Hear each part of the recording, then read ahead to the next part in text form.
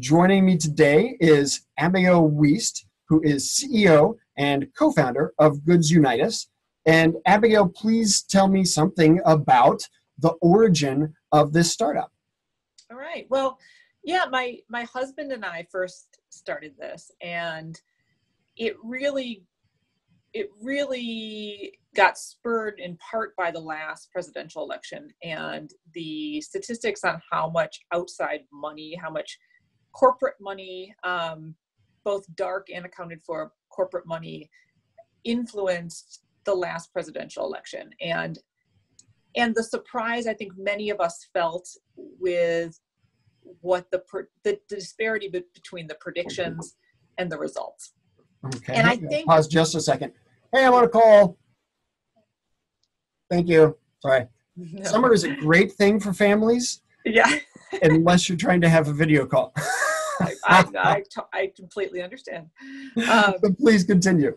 Okay. But that election really, I think for on my part, made me feel like, how are we going to, as a country and as voters, adapt to the fact that we are going to have corporate money in politics for a while. Right. The Citizens United decision, which many people are familiar with, at least that name,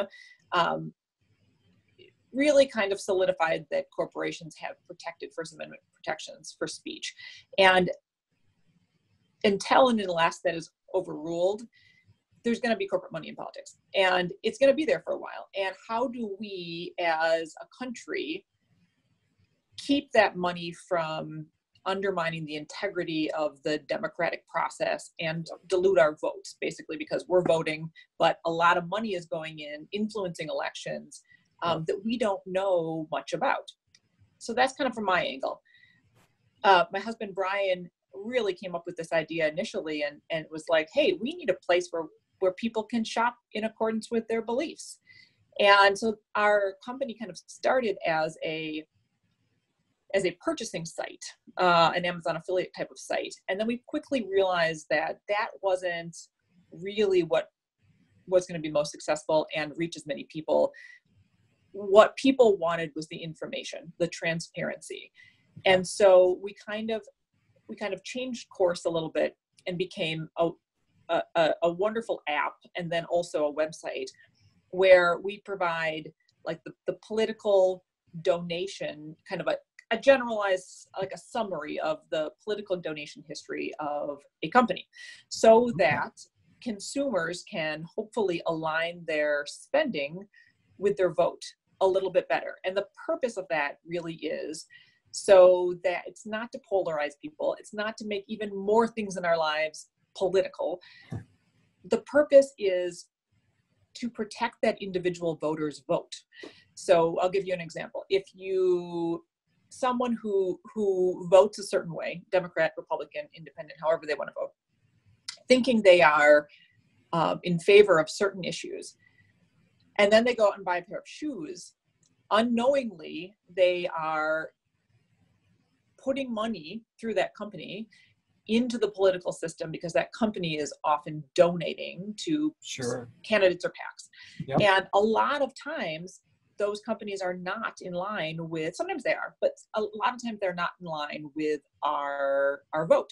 And so while corporate money is going to be in politics, we need to kind of know what those corporations are saying politically. Right. If you want to choose to disregard that and just buy the product, that's your choice.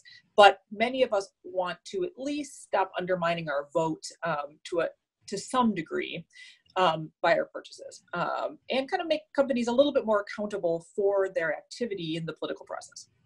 Okay, so the hope there might actually be a semblance of feedback to the companies from the consuming public. Okay, and so this was started what year? I think it's 3 years ago now. So it goes by so fast. I know it goes by. I don't have the exact date when we incorporated. But yeah, I think it was like 2.5 years ago, kind of now. And it started slowly, like many startups. It started with getting a domain name, and lots of little things. And then we really took off more when we decided we found our COO, Amy, who you've met, Mm-hmm. and we were smart enough to know our limitations, I think. Brian and I both have other jobs, and we knew that to get this company off the ground, we really needed someone full-time on it. Right. And we have little kids too, so we knew we needed someone else to do it with us who could really focus on that. And so then we found Amy, who is really an entrepreneur by nature. She's Right. a wonderful fundraiser. She's a wonderful people person. And she was really able to just infuse the company with her energy. Excellent. And be a really nice complement. Kind of this gets into more of the EX and the dynamic and what is successful for a startup. One of our best successes is the fact that Brian, Amy, and I are a really good triangulation of personalities. And so we create a really strong base for the company. We are all three good at very different things. And that has been very useful because it has allowed us to be a lot more flexible as we encounter challenges that we would never have known we were going to have to address. And EX is one of them. I didn't even know what the acronym EX stood for until I read your website. But it is a concept I'm very familiar with. And it is an issue that is particularly pertinent to us right now, because we're right at that point in the company where we have enough employees to have to start thinking about it. Okay, so let me ask you about that. What's the head count of Goods Unite Us now? So we have three full-time employees and 2 interns. Okay. And then Brian and I don't take a salary in the company. And so we're in the process of making some adjustments, getting a new developer. And so we're kind of, we're right in that. Okay, right there's some flux there. Yeah. Okay, so give me an example, if you can, of an obstacle, a challenge that you have overcome. And it can be in whatever aspect of the space possible. But something that you have achieved, that you've overcome in the history of this company that you're particularly proud of, something that you would want to just for a second, I'm giving you a bit of a podium to stand on, to boast a little bit, brag about you and your team. What's something you've accomplished that you're really proud of? Well, again, I would say that it kind of goes back to the way the 3 of us work together has created an opportunity for us to be very good at different things. And I think one thing that we've done really well is we have adapted as we've grown to the new challenges that we face. And in particular, I think my role in the company is often the kind of one of our tech people, our tech advisor, describes as the sage, the person that's like, wait, let's slow down. Let's think about how this revenue model would affect the integrity of the company, the mission of the company, the goal of the company. And I think I play that role pretty well. There's also then my weaknesses are like all the numbers and the finances. And my husband, Brian, is really good at that. And then Excellent. Amy is really good at people skills, fundraising, communicating, making those touches necessary to get investment. And so I'm really proud of the way that the 3 of us kind of instinctually knew we would work well together. And that has really played out very nicely. Where one person is weak, the other is strong. And I think that's been and will continue to be a wonderful foundation for the company. And then there's been some successes that have kind of developed because of that. One thing I think that is great is we've been able to get investment from people, partly because our team is so strong. Nice. They see that we are bright, we are self-aware, we are good at communicating, and we also have very different talents. So while Brian can crunch all the numbers and have all of the business, he just has this wonderful kind of intuitive business sense. I also bring him down to earth on, how we need to reconcile that with employee experience, with integrity of the community of people that we're creating here, and staying conscious of the fact that we aren't just supplying information. We are also creating a community of people that rely on that information and that want that information. And then we have a responsibility to that community. So kind of keeping those ideas on the table is somewhat my role. And then Amy is just so wonderful at moving things forward. Nice. So, yeah. So we've got the sage and the numbers and the mover. And I think those are pretty critical areas to cover. The agitator, the sage, yeah, right. And the numbers geek, yeah. Excellent. So here's another question that I'll pose to you because I see it being a challenge for a lot of startups. And that is, we're early on, but so there's very much a need to do all of the things as quickly as possible. And at some point that also includes, we need to bring on board our first engineer, our first salesperson, whoever it is.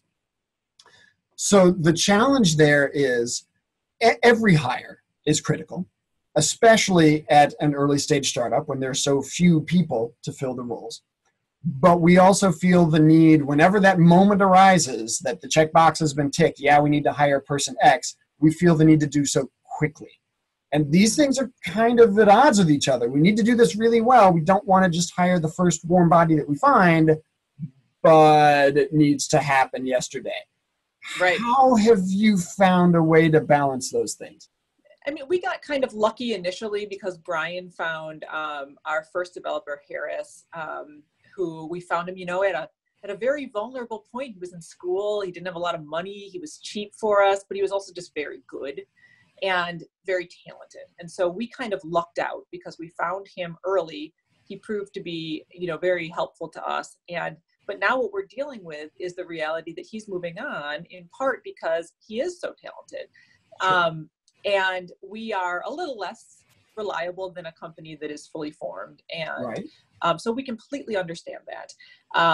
And so we are not. So that's one transition that we're working on right now. I think as we do grow and we have a few more options, we've had some more employees come on, we've been able to see more personalities and how they work with the company. I think we're getting a better sense of what type of person will be a good fit for us. Okay. And I think given our mission and the fact that there really is kind of an advocacy angle to it, even though ultimately it's a nonpartisan transparency company, right? And we're really providing information and data. There's still a passion behind it. There's a goal. There's a trying to kind of protect the system of our democracy. And right. When we can find people that care about that, they do their jobs even better, and they fit in that. Into the company even better. So I think we're learning that as we go. We've just been very lucky to find people that do care about it. And that's probably because those are the only people who are responding to our very low hourly wages. But as we grow, we're going to get more candidates, I would assume. And we will really need to keep that in mind in hiring, that we want someone that I know you're very familiar with this idea, that, fits with our mission and our culture. Right. Because that will make that person just all the more happy in their work life and a better part of the team. Right. Absolutely. So it sounds like the main piece of wisdom you have to pass along there is, hey, winning the employee lottery is the way to go. Nabbing off those low-hanging fruit, those really vulnerable, very talented college kids. Yeah. Gotcha. Well, that's okay. So joking aside, that's actually a really noteworthy resource is if you are starting an emerging company in the middle of nowhere, boy, do you have a challenge as far as recruitment goes. If you're starting up next to a top tier Big Ten university, which you can practically see from your window, that affords you a lot more. It's a little different. Yeah. Okay. And I think you probably start up in Madison is really what we're saying. That's it. That's exactly it. That's the lesson to all the viewers at home. Start up in Madison. So I think you started to answer this next question already, and that is, so we've talked about some of the challenges that you've overcome, some of the things that you're proud of. What's something that's coming up on the horizon or that you're going through now that this is our next big thing. This is our next big obstacle to overcome. Mm-hmm. Yeah, and there's probably a couple that I would put in that category. One is going to be hiring. One is going to be finding quality people at the rate that we can pay them in this we're in that gangly, awkward stage of growth. We're an adolescent kind of. We've got just enough money to really start needing to prove ourselves. Right. But we don't have enough revenue yet. Right. We will, but Yes. not yet, to be able to actually pay people what they really deserve. So we do need to find people that are good enough, that also are okay, taking a little bit of a risk, but also waiting for the company to grow and helping the company grow. So they have to be invested. They can't just be an employee. They have to care about it. So that's one challenge we're facing. We're just in that real transitional period of the company. Another, just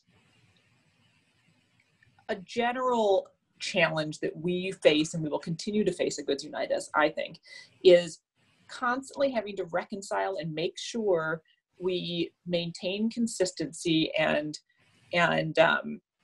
between our practices for getting money and using money and our mission. And I think that because we're a company that cares about transparency and integrity in government and in politics, we need to do it. We need to exhibit it as a company as well. Right. And that is challenging when you are trying to get people to give you money and trying to prove out revenue models, because you are constantly presented with opportunities to lower that or under that, kind of, might just a little bit undermine your integrity or this or that. And so we kind of have to, I think this company, in order to really be successful in the long term, has to keep a certain level of integrity, has to really protect the community of people that value it. And we have to strike that balance with, we need certain advertising on our site simply to be able to maintain the level of research that we need. But how do we do that without undermining the very specific values that we are promoting? So I think we're going to have to struggle with that constantly as we grow. But it's particularly challenging right now when we are really in fundraising mode. And a lot of people will just tell you, oh, just do this. And we have to say, no, that one isn't consistent with where we want to be. So. Right. If a Russian investment fund swoops in and says, we have a ton of money for you. Yeah. Here's the challenge, right? Right. Exactly. Okay. So what would, just switching back by way of closure to our interview, what's something that folks should know about Goods Unitas, the platform, the app? What is it that you would want to advertise about that to folks? Well, one thing I think that is so great about our company is the data we have. So we have hand curated the data and just made data that is technically publicly available through FEC filings just more accessible and easier to use. And that takes a lot of work. So we have a wonderfully overqualified woman who is working for us, just researching companies and updating our data constantly. So we're really proud of that data set. And that's one thing that makes the company so wonderful. The second thing is we've been using Noble Applications here in Madison, and they've just done a wonderful job with our app. And the app is very user-friendly. And we've been adding some new features to the app that we're really proud of, because one thing that's important to me is to recognize that people aren't just Republican or Democrat.